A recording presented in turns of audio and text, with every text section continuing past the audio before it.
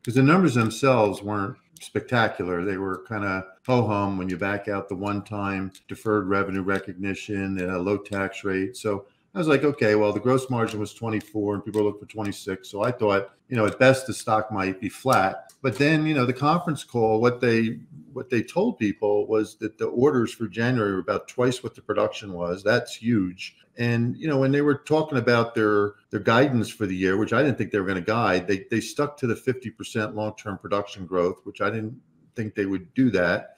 And then Elon started hinting, well, we actually could even do 2 million, which, again, if you try to do the math, you don't get anywhere near 2 million based on what they're saying. So I think what people are going to come away with is that they're pretty confident that their price cuts are working. And I think what you have to see the street do is, take the volume estimates up.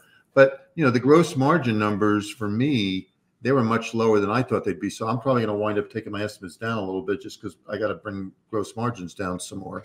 If I take my numbers down to say 23, I'm down to about 480 in earnings, but the street is below 450. And, you got to put this calculus together that, volume should go up, but gross margins should go down. And I think at the end of the day, you will see some street numbers go down because the quality of the earnings was not great. I'm surprised the stock's up, but they were so confident on the call about volumes, unless they're not telling the truth. It came off as a pretty good call. I mean, my partner said to me, he saved it because the numbers were not anything to write home about, but he was so confident about volumes that I think everybody said, wow, that must be pretty good if they actually think there's a chance they could get 2 million in volume in 2023. Because I don't have a number anywhere close to that.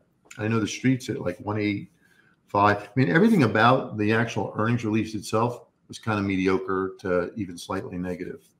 But, the conference call was really good, even though Elon, stumbled around a little bit.